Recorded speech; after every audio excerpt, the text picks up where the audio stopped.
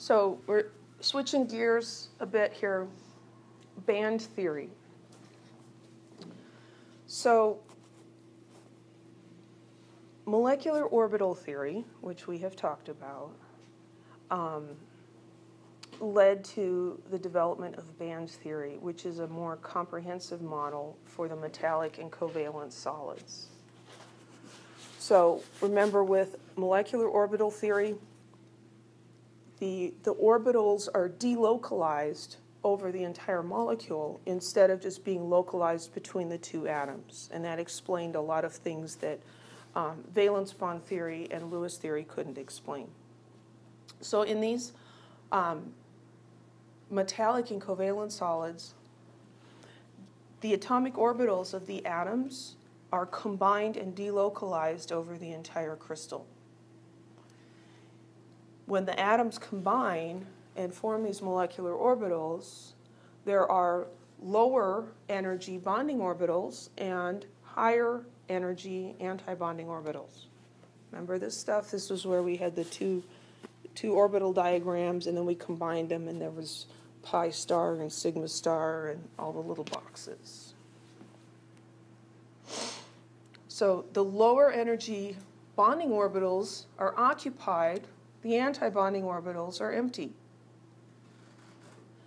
As the number of atoms increases, the energy difference between the levels becomes negligible.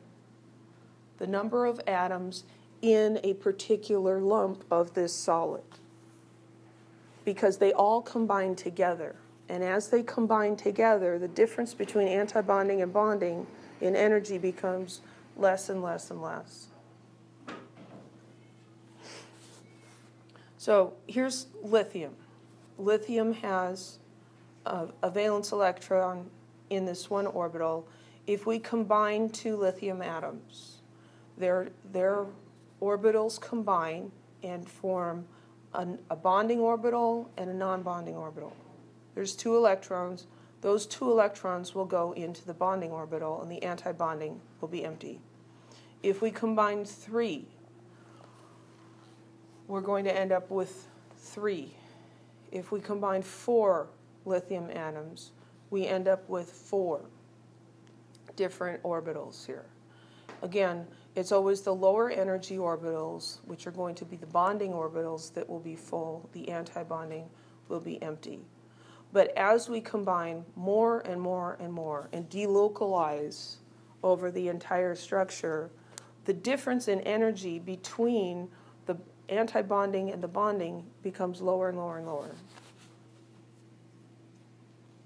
The empty orbitals are called the conduction band. The occupied orbitals are called the valence band. This is where the valence electrons are. The conduction band is the anti-bonding orbitals that are empty. Any questions yet?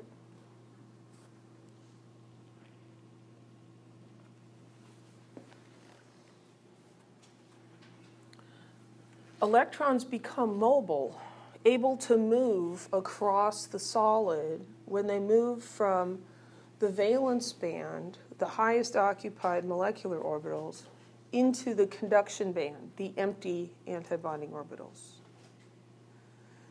Whether they can move into that band or not depends on the gap between those two bands, the conduction band and the valence band. In metals, there is no gap. There's no gap at all. And so the electrons can move into the conduction band. It's almost like, I kind of envision it as this is being a traffic jam, and this is like the shoulder.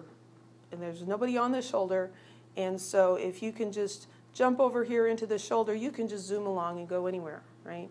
Whereas everybody else is stuck here.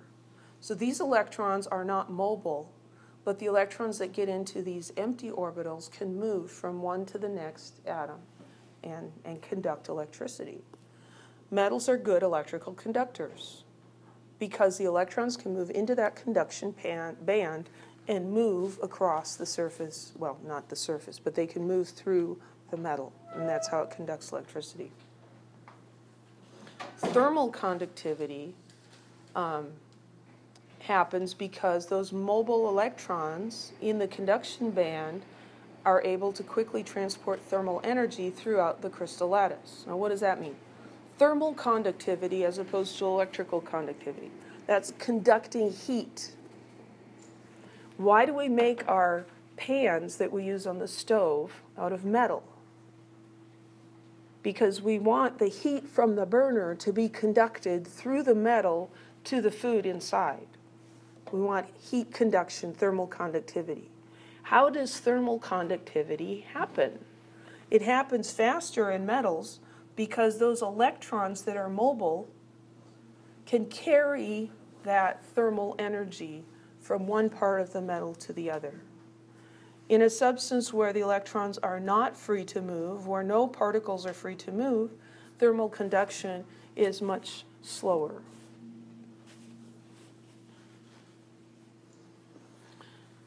So here we have a conductor, such as a metal. We've got a valence band, we've got the conduction band. There's no energy gap. The electrons can just move over here, and then they're in the conduction band, and they can move around. There's no energy gap at all. In a semiconductor, there's a small energy gap. So there's limited conductivity. Some electrons can get up here if they have enough energy to get into the conduction band. The cool thing about semiconductors is that you can change their conductivity by applying pressure to them, by changing the temperature, by applying an electric voltage to them, and this is what makes them so useful in computers. In an insulator, there's a large energy gap, and electrons just cannot get into the conduction band. So an insulator will not conduct electricity, and it will not conduct heat very well. Any questions yet?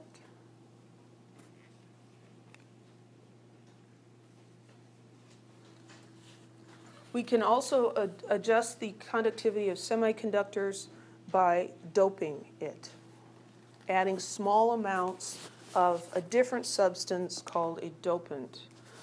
So an N-type semiconductor contains additional electrons in the conduction band. So if we take silicon, which is a group 4A element, how many valence electrons does silicon have?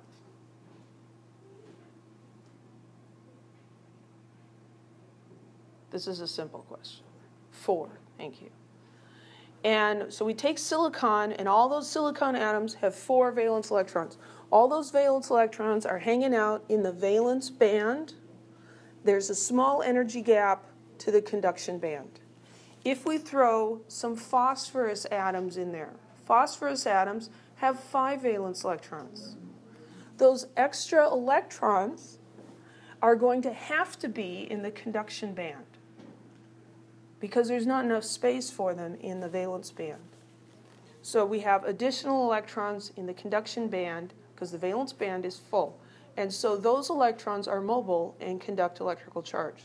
So we can make a semiconductor more conductive by throwing in a doping agent such as phosphorus in silicon to increase the number of electrons.